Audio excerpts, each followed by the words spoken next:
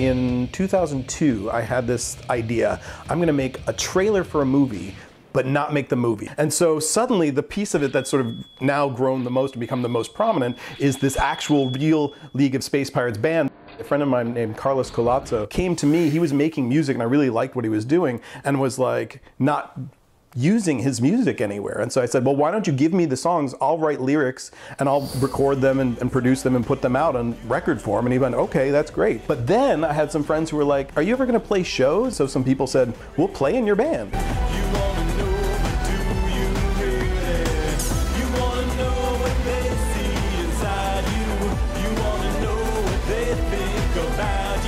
Musically, we're not at all like Gwar, but it's interesting because we come from the same city as Gwar.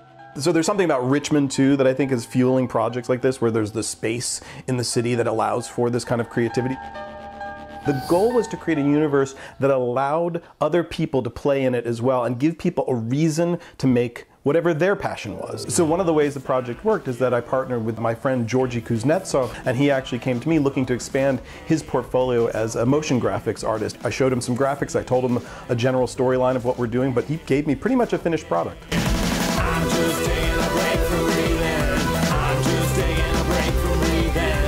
I'm just taking a break from breathing. I'm just taking a break. When I was a kid, there were these great storybook records where it was a record and a little comic book that came with it. And since vinyl has sort of had a resurgence recently, I realized there was a market for it. So I commissioned local comic book artists to create a comic book version of our songs using the lyrics as the dialogue. So Matt Deans, Meg Gandy, and James Callahan were all working on that. They're local comic book artists. If you have eyes and ears, you can use the book and record.